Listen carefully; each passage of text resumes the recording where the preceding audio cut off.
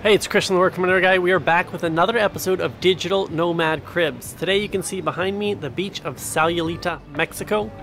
It's about a 3-hour direct flight from Denver, so really not too hard to get to, and you're going to get some of those cool features you get flying halfway around the world, but not far from home. So we're going to give you a tour of the villa, check out the town a little bit, and we'll break down how you can completely change your life or business with one small decision. Let's get it. My name is Christian, and I've gone from a broke pizza delivery driver to making millions of dollars online while working from 25 countries over 6 different continents. This series, Digital Nomad Cribs, is about what home looks like when you can work from anywhere in the world. Keep watching to see how and where I live while learning more about how to start, grow, and scale a work from anywhere online business, or visit digitalnomad.com to start your work from anywhere journey today. Sayulita actually started as a coconut palm ranch where coconut oil was produced, but in the 1940s coconut production declined considerably and the locals resorted to agriculture and fishing. In about 1965 the highway started to come through here and tourism began. According to local legend, Sayulita was formed more than 5,000 years ago by the gods of the waves, who specifically created Sayulita as a place where the waves were perfect. Alright, so we're outside our villa. You can see there's the hammock where I do my reading before book club. And we're just walking up the stairs and in the door. So we're going to come up from there after we park our golf cart. We'll show you more about that later and walk through these doors right here. So when we come in the house, you're going to notice it's a big, wide open living area. It's a little bit weird. It took me about a day to get used to, and after that I loved it. So we got a big, nice open kitchen here. It just opens right up to this expansive living room. And then you've got kind of this 70s style sunken couch over here. A little blend of the past and Mexico all in one. Not a bad place to do some work there. Not quite as good as the outside, which you'll see in a second.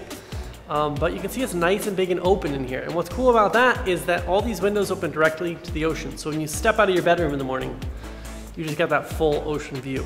Now, if it was up to me, I'd knock out this whole wall to floor to ceiling glass windows, but this is a really good start, and we're gonna walk out on that terrace in just a second. You gotta watch out, there's a bunch of stone stairs in here, and when it's dark, you can't really tell what's going on. So there's 2 stairs over there. Last night I stepped down in the dark and thought there's only one. I think I almost broke my kneecap in half. But here's the master bed.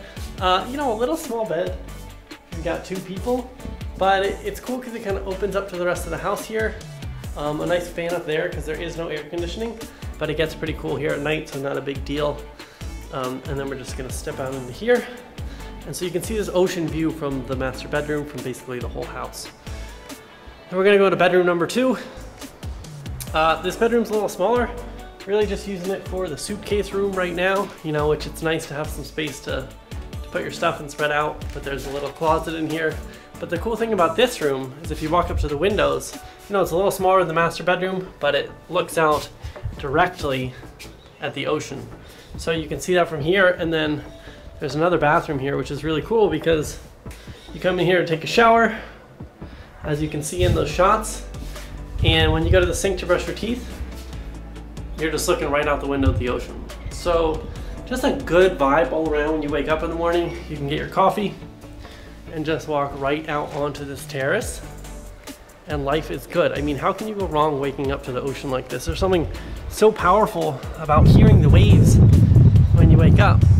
Now we come out here, full ocean view. You can see Sayulita Beach down there. If you go a little bit south, Playa de los Muertos. It's next to a cemetery. That's why it's called Beach of the Dead. And some cool like jungle houses up there on the hill. You can see with a little zoom.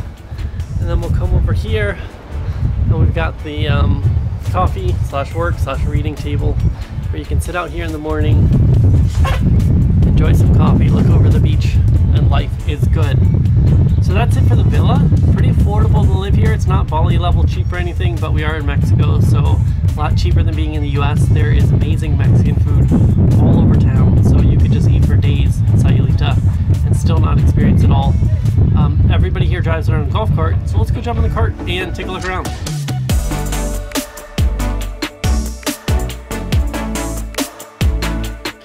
Being in Sayulita is like being in a completely different world than being back in Denver. And all it took was a couple of clicks on my keyboard to book the ticket and a few hours on a flight to be here. But I did have to break my routine, so it was a good reminder that in life and in business, a completely new reality is only a couple of clicks away. If you're feeling stuck, or you've been in the same place for too long and you want things to be different but they're not, book a plane ticket, join a coaching program, or go to a live event.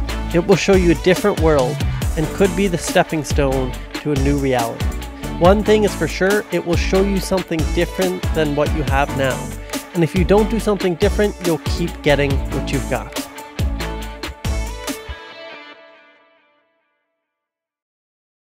So that's it for another episode of Digital Nomad Cribs. We're here in Sayulita, Mexico. If you're thinking about coming to check it out, hour north of Puerto Vallarta, totally worth the trip. Highly recommend you get a golf cart like everybody else in town so that you can explore very easily. It's a small town, so you can walk if you want, but it gets pretty hot in the middle of the day. And then of course, get out to the beach, enjoy it. That's all for today. See you on the next one. Starting and scaling a business is hard enough as it is. You don't have to do it alone. Learn how to use the power of marketing to build a life you don't need a vacation from, and join the WFA family at digitalnomad.com.